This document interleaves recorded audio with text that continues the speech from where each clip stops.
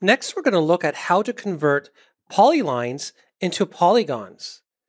After importing DXF or DWGs into your project, you'll find that even closed P-lines, now a closed P-line is a polyline that closes in on itself, is treated as a polyline and not as a polygon, even though AutoCAD users often refer to polygons by the closed P-line object. So in our importing DWG DXF folder, right at the root of that, we have a geo package called import complete. In there, we have some polylines. Just drag and drop that into a new project.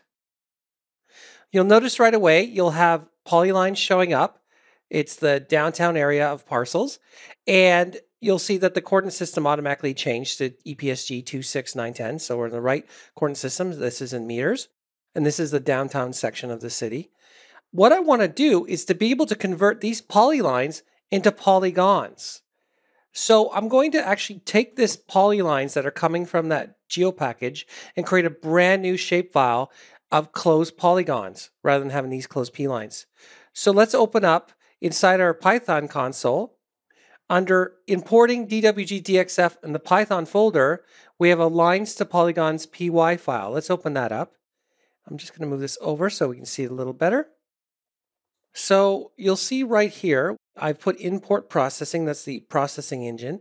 You may not need this. I've added it just in case because I think the processing is automatically added, that library, but I just wanted to be sure. We'll take that out after just to check if it's required or not, but I like to get into the habit now if I'm going to be doing processing and using processing engines to bring in that library into my Python. Okay, so then we say the polylines will be inside of the import complete geo package, and the layer name is polylines. Now, where did this big long string come from? Well, actually, if you right click on the polylines and look at its properties and go into the information, you can see the source right here. I could actually copy and paste the source of those polylines. You could see the full path of where the geo package is, and you'll see a pipe. That's an up and down bar, and then the layer name that equals polylines. And that's how I got that. So you can copy that. But the only difference is I have to put double backslashes or forward slashes to escape any of those characters so I can fully get that path. Now, where am I going to put the polygons when I'm done? I'm going to put them right on my desktop.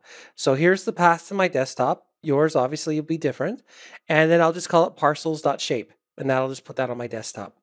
And then I get to actually run a process. The process is called the lines to polygon tool. Now this exists under processing. So if I go to vector, geometry tools, there actually is a lines to polygons tool right here. And that's what that is, lines to polygons. And then I could look at the input. All input is the polylines up above. And the output will be the polygons right there to the shapefile. And then once that's processed, I want to add that parcel layer, the polygon shapefile, to my current session. So let's try this out. We're going to run this script and see what happens. So it does the processing, does the analysis, and then adds that new parcels layer. So that parcels, you can see if I hover, it's on my desktop, it's parcel shape. If I use the identify tool, I'll highlight that layer and use identify, and I pick on one of these parcels, you can see, or there's a few, let's zoom in and just pick on one. There's one there. And you can see, yeah, the layer is parcels. It's got all the data that came from the imported DWG, but now I have a shapefile with all these columns in it and all sorts of information about that shapefile that came from AutoCAD. So I've done the full cycle. I've imported DWG data into this geo package. Then using this processing tool, I converted those closed P lines. I'll turn off the parcels so you can see that and highlight them.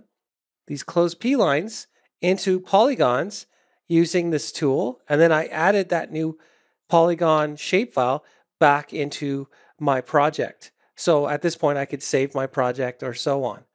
Now, this is an excellent way to have the full cycle from DWG imported into my project and then take those closed P lines and make them into proper polygons. And I'm doing all this with Python.